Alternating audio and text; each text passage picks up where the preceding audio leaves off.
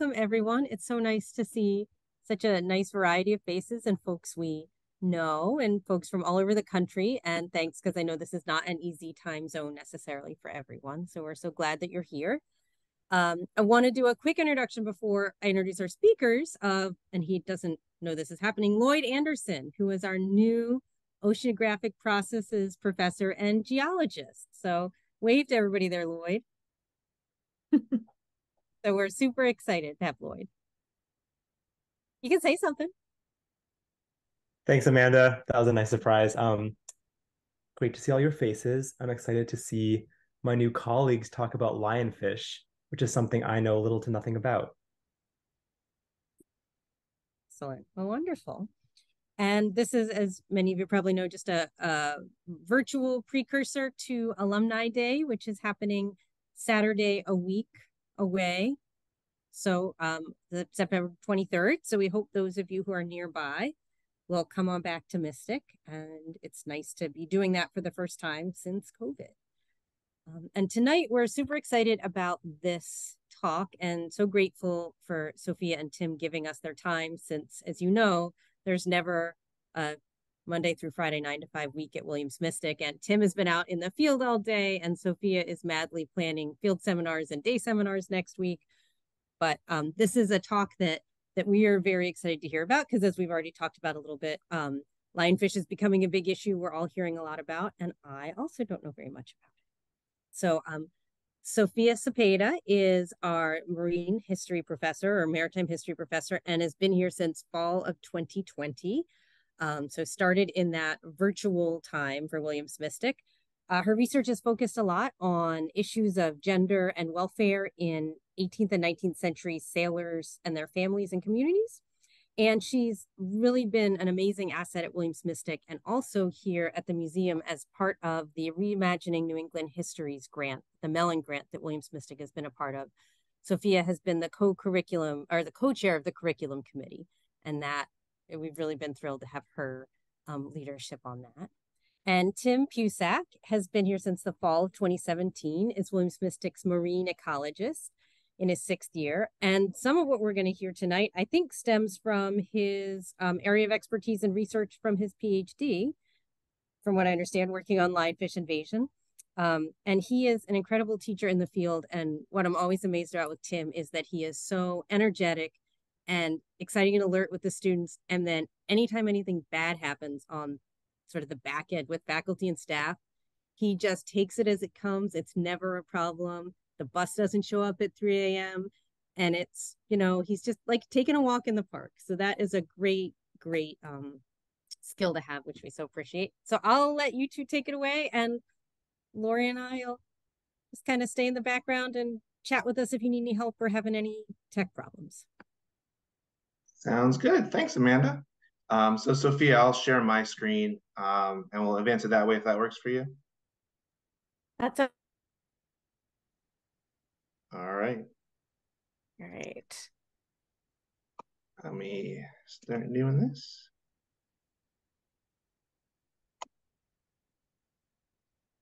Okay. Almost there. There we go. All right. So we wanted to start off with just setting the scene a bit, and I wanted to read an excerpt for you all from a kind of representative sample of how we hear lionfish described and discussed. So this is from Kelly Cox's Alien Invasion article for the University of Miami Inter-American Law Review. And Cox writes, the scene is set in the romantic subtropics of South Florida. Sunshine, clear skies, a warm ocean breeze, and the feeling of sand between your toes makes the bright blue water seem enticing and refreshing. From the shore, it is impossible to tell, but as each day passes, an alien invasion grows stronger.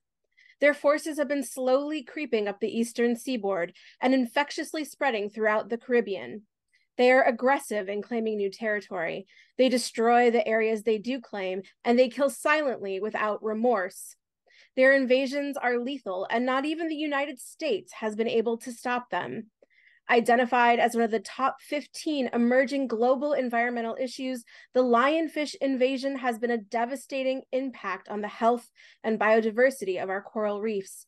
Their alarmingly unabated spread is changing the Western Atlantic aquatic ecosystem as we know it.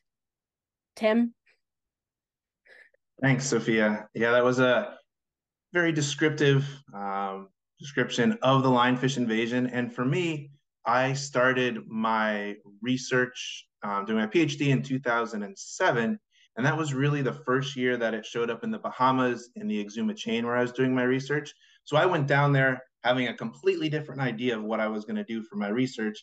And the lionfish just showed up. And for science, that's a very fortunate opportunity because it's never been there. What are the effects? What's going to happen? It was rich for a lot of questions, but then concerning because of what we were starting to see in other areas in Florida, as well as in the Bahamas, and then what continue to see throughout the Caribbean.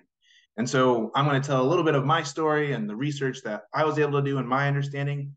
But first, I always like to start out with a little bit of background. So really defining what an invasive species is. And this is the definition that I commonly come across of how an invasive species has been introduced through human activity, intentionally or unintentionally, and that they have a documented negative impact on the ecosystem. So for example, the mitten crab, which likes to burrow into levees and burrow into the shore and potentially enhances erosion, they could have a negative effect. There are other times when different species come in, these non-native species, that are introduced through human activity, but don't necessarily have a documented negative impact yet on the ecosystem. Lindsay Harum, a former alum or an alum of the program with Jim and other authors, talked about this new neopelagic community of floating plastic and all these different coastal species and pelagic species that are living there together. And are they actually an invasive species? This community moving along has the potential to transport these species to new environments. Are they going to have a negative impact? Because some non-native species do, and they are more termed as an invasive species, but other non-native species just show up and really don't have a large negative impact on the communities that they are now a part of. Then there are also just general range shifts, such as the black sea bass that we're seeing have a range shift up from off the New Jersey coastline, south of Long Island, coming up into New England a lot more prevalently now. And so these are just changes in the distribution of species along an altitudinal, or in this case, latitudinal gradient. Now, one could argue that these range shifts due to climate change and warming oceans could be an unintentional human impact since we're driving that. So then are these actually invasive species and not just range shifts? And so these three categories are sometimes useful to use, sometimes maybe shoehorn species into areas we don't need to, because the real question is, what's going to happen when they arrive? Once they're here, what's going to happen? Because some species will arrive and they won't have a negative impact. But other species, it might take a lot longer to actually have that negative impact. And so do we want to wait till they become invasive? Or is it better when they're a non-native species to then start to remove them so they become invasive? And so the worldwide distribution in 2008 of invasive species, this was the last major survey that I was able to find, where you see the numbers of known harmful alien species, they call them here across the globe. And so you can see there's certain areas where there's really high, usually where there's lots of shipping, a lot of vessels coming in Europe, on the west coast of the United States, Hawaii, the Mediterranean. Other areas have fewer known harmful invasive species. There hasn't really been a worldwide survey since then that I could find, but Sebens et al. Looked and found projecting to 2050. What is it going to look like? Are they increasing? Are they decreasing? And you can see across invasive species, both terrestrial and marine and aquatic here, that we see that they've been increasing across different continents and are projected to continue to increase. That as we continue to move around the globe, shipping's really big, people are moving around, these other species are following. And so it's predicted that invasive species will continue to move, or non-native species, and where they become invasive is a key question, because when will they become invasive and how long will they actually be there, or until they become invasive? As you can see on here, we have what's known as the invasion curve, where early on, down on the left side of the screen in that green, that there's very small numbers, that there are small numbers in small areas infested. And this is the time period when you can actually eradicate. You can remove them because there's just not many of them. Now, we don't know if they're invasive usually at this time because there's just not a lot of them, so they might not have a large negative impact. But then as that population grows, usually through exponential growth and spread, so local abundances as well as geographic spread, containment might only be possible. And then really, once they are really established and widespread, it's long-term management. How are you going to manage? Because these species are established in the area, and can we actually control their numbers to some manageable level so they don't have as large a negative impact as they potentially could? And so people have asked these questions: how bad are invasive species? Are they really a major cause of extinctions, drivers of ecological change? How should we judge these species? And really what I want to pull out of this is, yes, there are invasive species, they have negative effects, but really you have to do the science to understand what those effects are. And it's critical to get that information in order to then make good management decisions about how you want to potentially try to control them, or the most effective ways to control them as well. So let's look at the Indo-Pacific lionfish. So in that quote that Sophia said, that came from this horizon scan of global conservation for 2010. Sutherland et al. Puts these out every year. And in 2010, which was right smack in the middle of my dissertation, the lionfish were one of the global conservation issues, which as you can imagine, for someone trying to get grant money, was a great way for me to say, yes, we need to study this. Look, it's an issue for global conservation. And because we began to see some of the negative effects and actually document them, and we're pretty worried about these lionfish spreading throughout the Caribbean on already degraded coral reefs there, another stressor on already stressed out coral reefs due to many potential threats. And so in 2008, my lab mate, Mark Albans, he did the first study to look at how lionfish were affecting native reef fish communities. And he did this on some small little patch reefs that we had off of Lee Stocking Island, where we did my research. And on the y-axis, you see recruitment, or just the numbers of small reef fishes. These are either fishes that are their adult populations, individuals are below 5 centimeters, or when they're little baby fish below 5 centimeters. And so he had reefs where there were both lionfish and reefs without lionfish, and it lasted for 10 weeks, as you can see on the x-axis. And as you can clearly see, those control reefs with no lionfish, we had numbers of small reef fishes slowly increase on those reefs. This is what you expect over the summer recruitment season. Babies are being made, little fish are coming in, more fish are occurring on the reef. But on those reefs with lionfish, you see there's a drastic decline. This is about an 86% change from up around 36 to about 5 or so. So you can see where lionfish were, they were eating lots of reef fish. I've been to many science conferences, and Mark presented this at the big coral reef conference in Fort Lauderdale, ICRS that year, and it was the only time I've actually ever heard an audible gasp in the audience speaking at a science conference, that they were shocked that there was this large of a difference with this predator on the reefs. And so talking a little bit about the invasion, that sighting started off the southeast tip of Florida in the 80s. You'll see these red dots start to show up. And throughout the 90s, they appeared throughout Florida. Southern Florida has many Pacific species that live off there, but lionfish, as you can see in 2000, began to spread quite wide. You can see in the early 2000s, they jumped to the Bahamas, and then they rapidly spread throughout the Caribbean along the coast of South America. And so you can see they extend up the eastern seaboard, up here in the Mystic and Rhode Island. They can't overwinter here, but we do find them in the summer. They usually die in the winter. And so you can see that quite rapidly, over 40 years, they've spread throughout this entire region. And there's wondering of how far they're going to continue to spread down the South American coastline, as well as if the waters are warming, are there going to be permanent populations above Cape Hatteras, which is about their northern extent? And there have been questions, can they somehow get through the Panama Canal and have a secondary invasion into the Pacific in areas where there normally weren't? Because as we'll find out in a bit, they can live in freshwater systems as well. So lionfish spreading rapidly across many different areas. And so they're native to the Indo-Pacific. You can see in the green areas here, this is where Pterios volitans is. Miles is in the Indian Ocean and the Red Sea. And that in the red, this is their invaded range. And what's interesting is that they're very rare in the native range.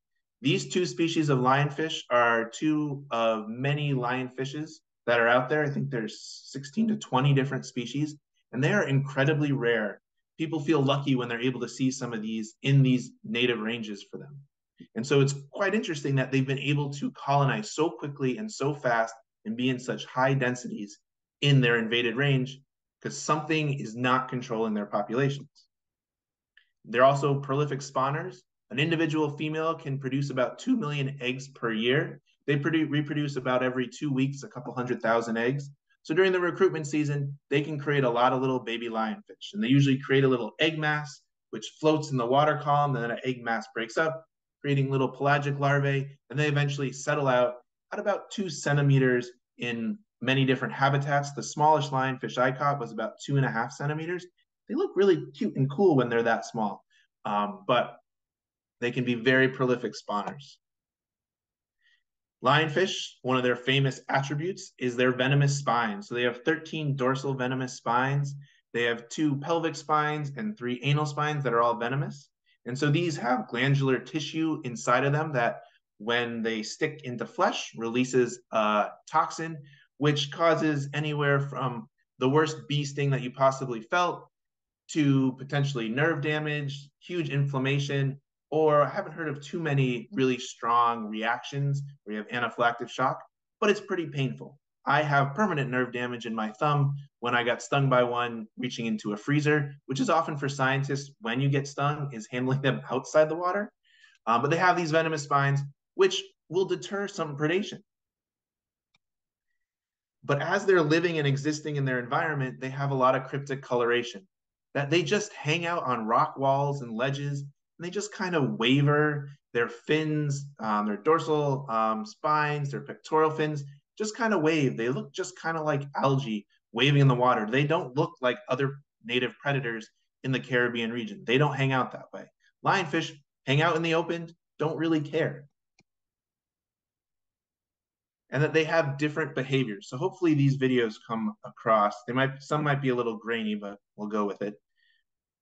Can you see this, Sophia? Can I give a thumbs up? So as you can see, turn down my bubbles. The lionfish just hang out, and they're just waving there, just drifting as algae. And so this is often where you see them during the day. They're digesting a lot of their food, hanging out on the side there, kind of looking for their next meal if they want to hunt. We would often see them hunting in the seagrass, where we saw them pick off small little juvenile fish, about 20 in a minute for a small wrasse species. But they don't behave like other predators. Oops, wrong button. But they are incredibly efficient predators. So we're going to watch some video of them being efficient. And so here we see a lionfish in the center, and this is how they orient themselves when they're hunting. So there's a little goby or something on the sand there, and he is angled down, pointing. His pectoral fins are spread wide. He's kind of angling it into a trap spot. And in a moment, if you can see, he's flushing his gills. He's actually directing jets of water at the goby. And we think they do this for 2 reasons. One, to disorient the prey fish, because he's dealing with a lot of water coming past his head.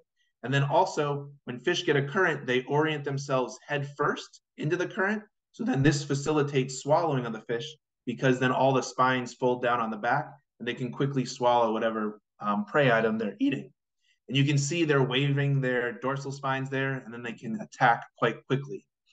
So here we see them still blowing those jets of water. You can see that goby about the same size as the lionfish.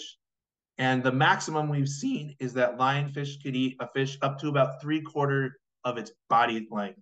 So I saw a 4-centimeter lionfish bite a 3-centimeter goby, and it took about 40 minutes for it to stuff it down into its gut. And then it just had this huge extended belly. Here, just seeing that all the jets of water coming, you'll begin to see some sand move by the goby right here. And so he's really trying hard. He's probably confused right now because that goby's in a tube to see, why isn't this goby moving? I really want to eat this fish. Why isn't it moving? You can see he's slowly getting closer. And thankfully for this goby, he won't get eaten. But you can see how much water that this lionfish is moving as he's getting close. Mark Albans and Patrick Lyons, some colleagues of mine, they published that this was a unique hunting strategy to blow these jets of water. It hasn't been seen in other predatory fish before or since. So it's kind of a cool adaptation that they have. And one final video that I always like to show is a high def slow-mo video, and you'll see how this fish really has no chance. Because as they get bigger fish, those blowing jets might not work, but then they rapidly can expand their mouth to create a vacuum of water to suck their prey in.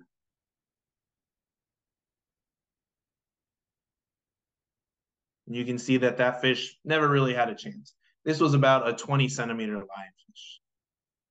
So lionfish are efficient predators.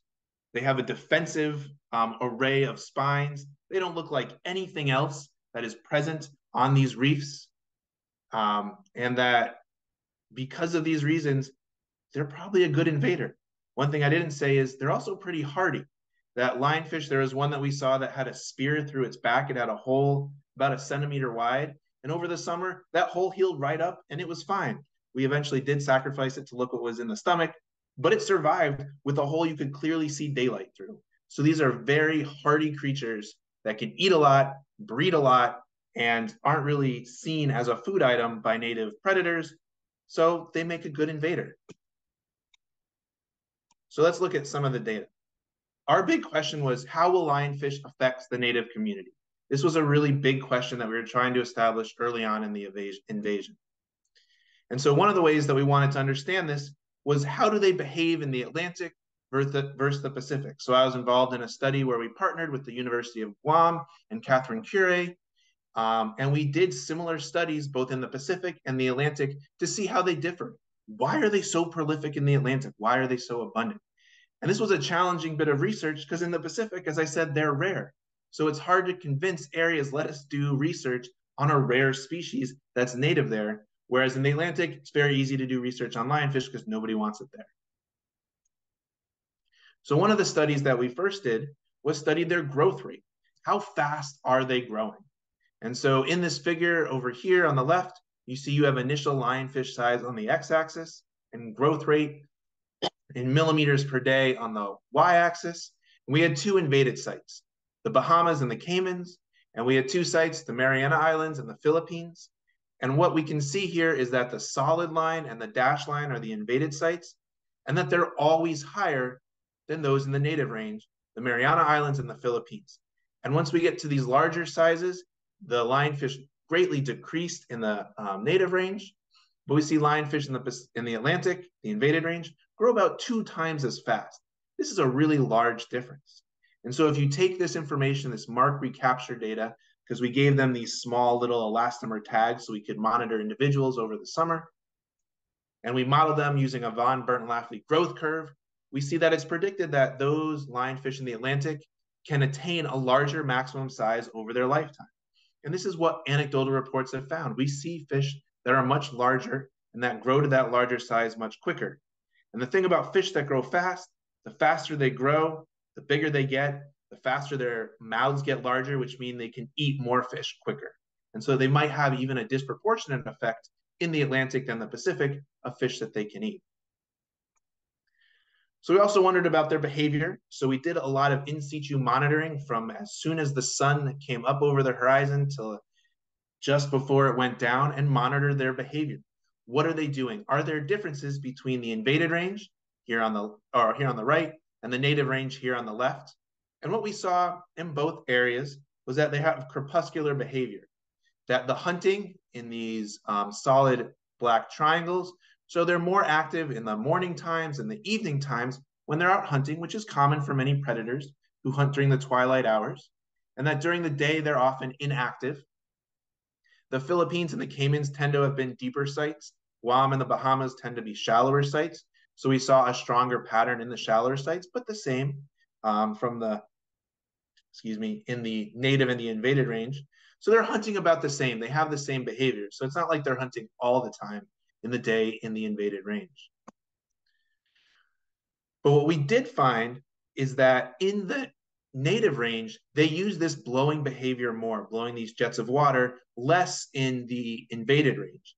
And to us, this suggested that they had to do more in order to eat food. That in the invaded range, they could just go around and eat whatever they wanted. They didn't have to employ this secondary hunting technique. They could just come up and swim to eat the prey items in the invaded range. So they had to do more, suggesting that maybe native prey items recognize them as predators. And other people have looked into this, and they think that there's some prey naivety, that prey don't even recognize that lionfish are a predator to be wary of. And so they were able to see over here that they employ this secondary hunting effect. I'm not going to show the data, but another result of this study was that they had a wider diversity of prey items in the invaded range, so they could eat more of them. In the native range, they were eating fewer species, probably because they couldn't just eat whatever came across their face, which is what they did in the invaded range. And so our second large study really tried to figure out how will lionfish interact with the whole food web here. They're a mesopredator because that's about the size that they are, relatively small compared to top predators. So they're similar in size to other small-bodied groupers like this coney grouper here. There are larger predators, sharks in the area, larger groupers, eels. They could potentially interact with territorial damselfish, which have been shown to increase diversity on these reefs as they protect their territories. Interact with other important fish species such as cleaners, who clean and also increase diversity on reefs, and reduce the number of parasites on other fishes, as well as some ecologically important fish, such as juvenile versions of parrotfishes, which tend to eat macroalgae. And if they're affecting the herbivores of macroalgae, how are then they potentially affecting the corals? So I won't be able to talk about all this. That's about a 2-hour talk, which I'm not going to do. But I'm going to pick a few to talk about. The first, we'll look at how lionfish compare to other mesopredators, this coney grouper. And what we see, there'll be a couple of figures that look like this, where we have, once again, change in N. This is the number of small reef fishes, so the number of those little juveniles that are showing up, or just small fishes that live on the reef over, back one more. Over the time, this in weeks, this time it was an 8-week experiment. And so we have a couple different treatments here. We have these control reefs in the filled in diamonds here where there were no predators. We removed all of them off. We had reefs where there were just groupers only, these coney groupers, the native predator. Then we had reefs with lionfish only, the open circles, and reefs with grouper and lionfish. So trying to tease apart what is the grouper effect on these small reef fishes, and then that combined effect having both predators there. Is there potentially some negative interaction? And what this figure is showing, that when you just have native predators on the reef, that they are very similar to the number of small reef fishes when there's no predators. So native predators do eat some, it appears, but not enough to have such a large effect that they're significantly different from those on the control reefs. However, when you have a lionfish either by itself or with the grouper, they're still eating a ton of those fish. That we see they're significantly different, much less, and in some cases, there are actually fewer fishes on the reef at the end of the experiment than when they started, completely wiping out any of these recruitment season of adding new fish. So we see that lionfish do have a much larger effect than the native community, the native predators do. So we see that they're more effective against native predators. Well, how do the top predators interact with lionfish? I mean, this is one area where like, all right, if there's something that's going to control lionfish, these predators got to eat them, because top-down control can occur often, especially on these coral reefs, where large predators can exert a large effect. And so what Hackerot did is they went to all these different reefs around the Caribbean, talked to a bunch of scientists, and compiled a whole bunch of data where they looked at total predator biomass, all these large groupers, Nassau grouper, tiger groupers, large Goliath and black groupers. And they wanted to see, is there an effect on lionfish density or on the biomass? And what you see here is there was no effect. It didn't matter how many total predators, these native predators, were there. It wasn't like there was always less lionfish that were there, that there was no discernible effect on them. So it doesn't appear that native predators are having effect region-wide. However, there was some effects that we were able to document on a much smaller scale. So Ellis and Megan Folletti were able to do an experiment on the red grouper, which lives in these depressions in the Florida Keys. And this is a similar figure to what we've seen before, where we have time on the x-axis and the recruit abundance, the number of small reef fishes. And what this is looking at is, all right, you have this predator on the reef and you have a lionfish. is there an effect of that large predator on the lionfish behavior to eat these small reef fishes? And this time we had red grouper alone, so we didn't have a control reef without any predators, but red grouper typically don't eat small reef fishes this size. And we see that small reef fishes increased over the summer. We've seen this pattern before. When lionfish are alone, this dotted line with the triangles, they eat a lot of the small reef fishes. However, when there's both predators or no predators on there, that there is significantly more small reef fishes than when just lionfish are there, but still less than when just the red grouper are there. So this suggests that red grouper have an effect on lionfish because when they're present, there's more small reef fishes there. So lionfish aren't being as an effective eater. There's some sort of interaction because there was no predation of red grouper on lionfish that was observed. But there's some interaction where red groupers prevent lionfish successfully hunting. And well, I guess we see here that when there's red groupers there alone, that they do a really good job of protecting this little depression, which is about, I think it was about 1 meter in diameter, from other predators coming in to eat the small reef fishes. I did a similar study on the small reefs that we've seen before, but this time using Nassau groupers. And for Nassau groupers, I had a range from 0 up to 5 Nassau groupers on these small reefs. And so once again, I had those control reefs without predators. Lots of small reef fish show up. Lionfish only reefs, they eat all those small reef fishes. And when there was low grouper abundance, 1 to 3 groupers, we see that there was no effect of those groupers. But once you got a higher density, 4 to 5 groupers on these reefs, that the number of small reef fishes was not significantly different than that recruitment. So that we're seeing a lot more small reef fishes moderating the effect of lionfish when you have lots of groupers. And what we thought is these lionfish are like, or these groupers are kind of like a whole bunch of puppy dogs on the reef. And puppy dogs with 1 tennis ball that they're all running around to chase. There's little holes and these groupers chase each other back and forth throughout these holes. Now, if we saw before with the lionfish how they hunt, they're slow hunters that are moving all around, slowly stalking their prey. You have a bunch of groupers swimming around, it definitely reduces their success rate of being a hunter. So that's what we think was happening. It's called an amensalistic relationship, where there is a negative effect on lionfish, but the groupers could care less that the lionfish were there. If we scale this up to a much larger, because these small reefs were about 4 square meters in area, but on a much larger reef area, we saw that lionfish still had an effect. So this was done by Stephanie Green. And so looking at lionfish abundance on some reefs over on Eleuthera Island, that over the years, there was very few lionfish, and then they drastically increased. Looking at the log lionfish abundance, so this is on the log scale. And over this time period, it looked at the percent change in biomass of small prey, small non-prey, large prey, or large competitors, and large non-competitors. And what you see is those that are either competitors or prey had a 50% reduction in biomass, but those fish that weren't prey, whether they be small cleaner gobies, which have a toxin on them, or a small puffer fish, which also has a toxin, so they're not generally prey items, we didn't see a change. So it wasn't like there was an overall decline in the prey abundance, just really those fish that got eaten by lionfish. Mark Albin saw a similar thing, where that there was on those reefs that had high lionfish density in red, we saw a reduction in the number of small reef fishes there, whereas those reefs where lionfish was relatively low density, these were large reefs where we'd remove lionfish every 3 months. So there's always a low density, not zero. So we didn't see as large effect there, but we were able to see that lionfish are having effect on the large scale, on the really larger scale. And importantly, after a whole year, we saw this effect on those herbivorous fishes. So mainly those parrotfishes, we're seeing a reduction. So what stage are we now?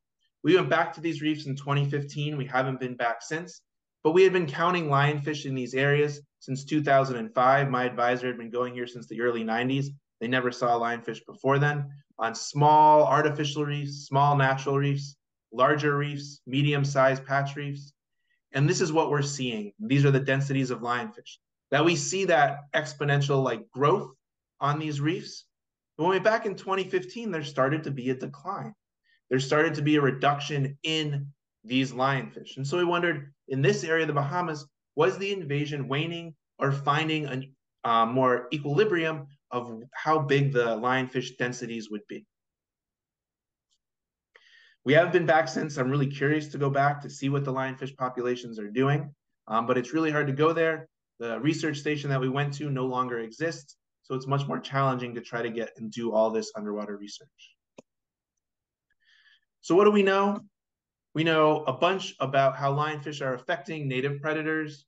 We know how they're affecting potentially these other reef fishes. I didn't talk about it, but there's a bunch of research on how they're affecting cleaners and other parasites. And territorial damselfish. We don't yet know how they're affecting corals, and it's hard to tease apart lionfish from other stresses like climate change, sedimentation, things like that on corals, but that still remains a question. So let's think about the human side. And so for this, I'm going to pass it over to Sophia. Thank you, Tim. Yeah, representing humanity here. So as you may have noticed from Amanda's introduction, my specialty is not lionfish or invasive species. I have not mistaken North Atlantic sailors for lionfish. But what I want to do research, I often focus on the relationship between kind of what something is, how they're talked about, both in public and kind of in private, and how they're then kind of regulated or governed. And so Tim has given us a lot of great information on what lionfish are and what's happening with them.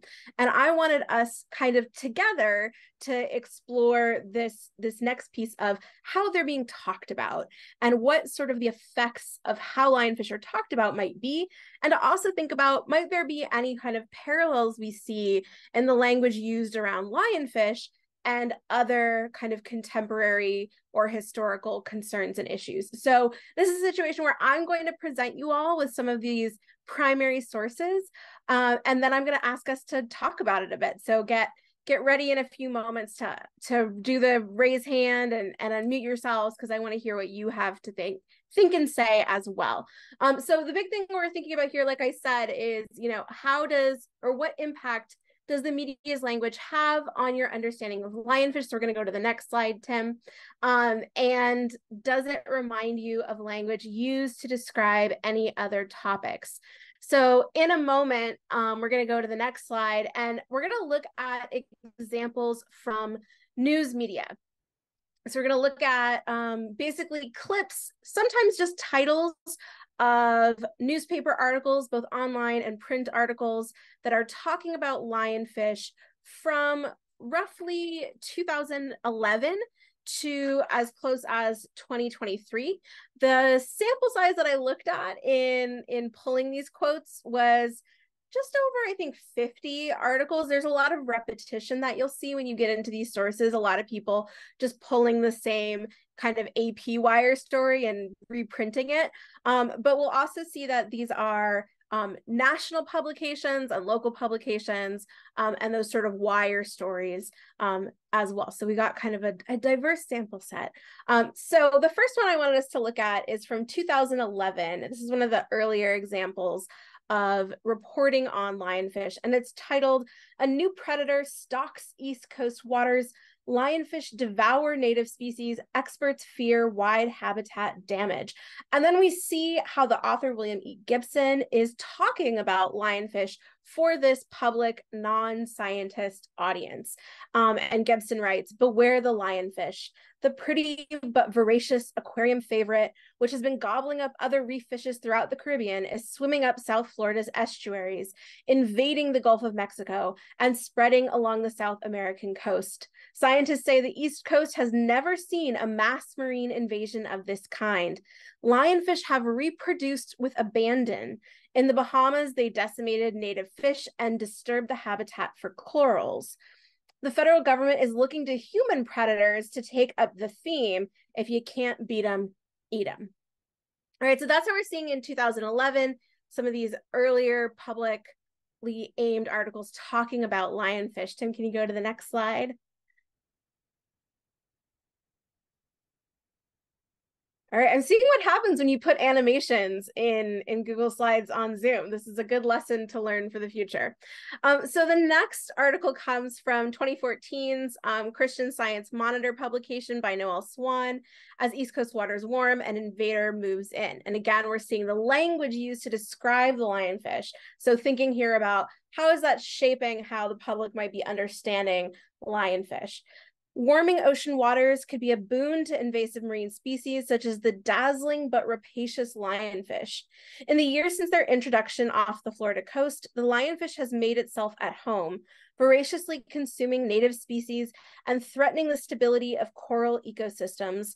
They have become firmly established along the southeast coast. Stephanie Green's research suggests that warmer temperatures could also accelerate the lionfish's colonization rate. So again, right, seeing, well, I'm not going to spoil it. We're going to talk about what we see in that language in a moment. All right, so Tim, next slide.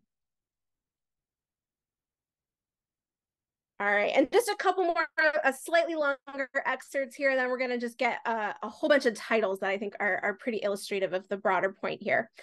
Okay, so Lorenzo Mattiga for the New York Times in 2022 wrote, "Behold the lionfish as transfixing as it is destructive," going on to write, "It feels cruel to kill something so hypnotically beautiful, and yet killing the fish one by one is perhaps the best way to slow the havoc they're wreaking on the Caribbean reefs." And then for UWire text, we have this, no author attributed more wire style article here. Non-native invaders, lionfish attack Pensacola's marine ecosystem. Writing, "These fish reproduce at an alarming rate. The population increase has the potential to devastate the local reef habitat and health. The lionfish invasion is a battle that has been ongoing for several years now. There are initiatives and steps being taken to lower the population, such as lionfish tournaments and derbies." And then if we go to the next slide, you will see just kind of a quick rundown of some of these headlines from 2009 to 2019 in chronological order. And we have "New Pirate of the Caribbean invades from Pacific," "Taming the Lionfish, Florida fights back against invasive species," "War on invasive lionfish in Atlantic waters yields first good news," "Lionfish characteristics make them more terminator than predator," "Lionfish terminates native species in Atlantic Caribbean," "A troublesome fish lionfish, nasty critter, tasty lunch," and then finally, "Latest weapon against lionfish invasion, meet the Roomba of the sea." And we're gonna get into, we actually have a video of that just a little bit later. But before we get into some of that management piece that I was referring to earlier, I want to return to this question that I opened with, of just what impact is the media's language having on kind of this framing of the lionfish? How are they framing the lionfish for the public at large? And I will go to a bigger gallery view so I can see more people. And if you want to keep your camera off, that's fine. But thinking here, so how are lionfish being talked about? What are you noticing as we go through these lists? And Tim, actually, if you want to go back slide so that they can see that list of headlines, I think might be a helpful place to sit. You want this slide, Sophia? Hold on, I made it so that I can't see this slide. Okay, wait. Yes, that one's perfect. Thank you.